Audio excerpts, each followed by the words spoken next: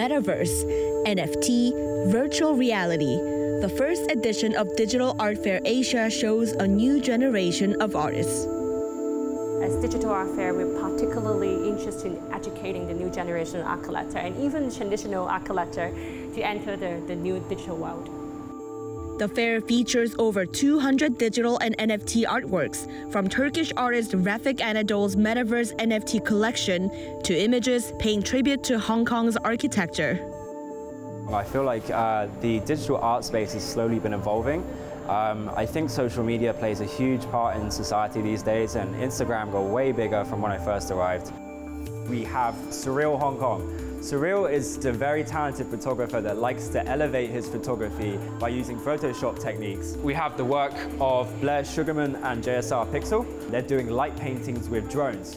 So they've actually programmed the drones to do the shape around iconic Hong Kong buildings. So in the photography section, we sell NFTs, which are available on this screen. You have to scan the QR code and it takes you to Refinable's website. There you pay in Ethereum and you have to have a wallet. This is a new way of purchasing artwork. NFT, or non-fungible token, runs on blockchain technology. Unlike bitcoins, each NFT can be a unique digital property, and one NFT can represent ownership of a specific work of art. NFT's ability to confer uniqueness has led to a boom in digital art's collectibility. NFT art started making headlines in March when Christie's auctioned a collage of images by artist Beeple to a Singapore-based crypto investor who paid $69.3 million worth of Ether. Sabotage, whose work encompasses street art and stencil, started offering NFT in Hong Kong last November. It's not so much the 2D anymore, it's not even 3D, it's even 4D. You can get the whole story of how you approach your work and your process and your methods. A report from blockchain development company ConsenSys says the NFT art market was up more than 800% from $52 million at the end of 2020 to $490 million in April 2021.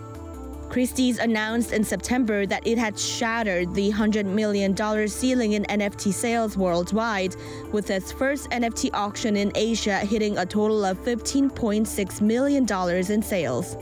And outside of Asia, Switzerland's Art Basel had its first NFT auction the same month.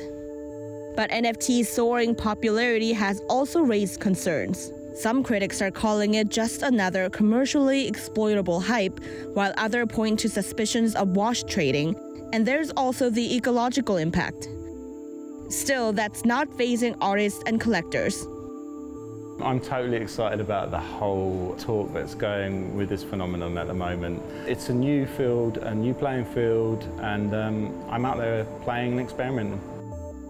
I think the world is really ready for promoting digital artists, trying to understand what's NFT, and the gallery is actually getting ready to jump in the NFT world.